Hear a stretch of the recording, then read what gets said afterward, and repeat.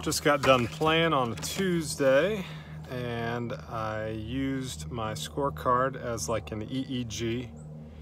I shot 1 under on the front, even on the back, 71.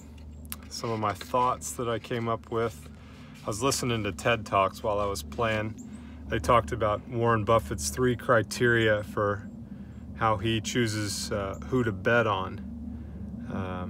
He says he looks for adaptive intelligence, integrity, and energy.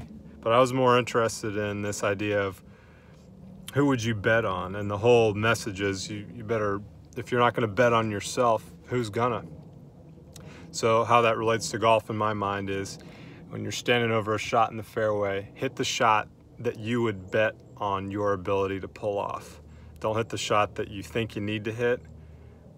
What do you know? What would you bet on yourself to hit in this situation? And if you hit a bunch of shots that you would put your own hard-earned money down on the line to say that I can hit that shot, if you string a bunch of those together, you're going to play very consistent, solid golf. So that was one of the thoughts. It goes to trust. Do you trust yourself? I kept asking myself that on the last tee shot today. I said, do you trust yourself to carry that bunker? Okay, then why are you worried about that bunker? Go ahead and make the swing. And it was a good shot. Some ideas for the future. Why do we play bad when we're playing through? I think that's pretty obvious. Your priority is playing quickly, not playing well. Another thought, you want to pick up club head speed, swing the club. More on that to come. One of the recurring ideas that I had is the swing should be experienced, not guided or directed. A good swing is a side effect of good thinking.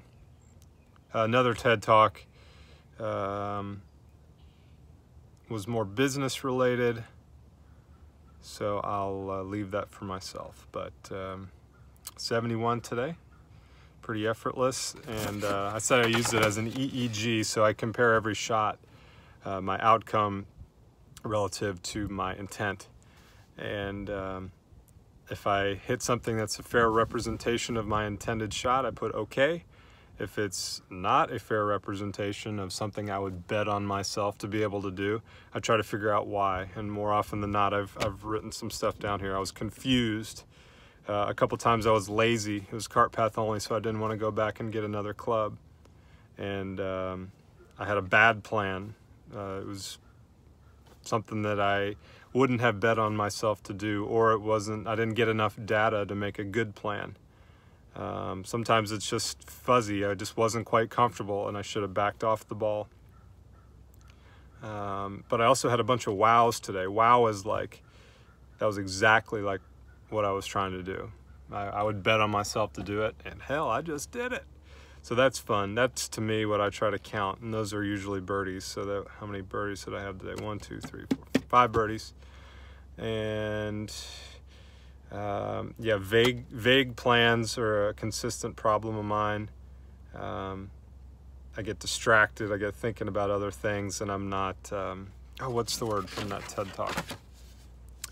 Adequately engaged. I'm not adequately engaged in my process of hitting golf shots that I would bet on my ability to hit. Okay, home to lucky.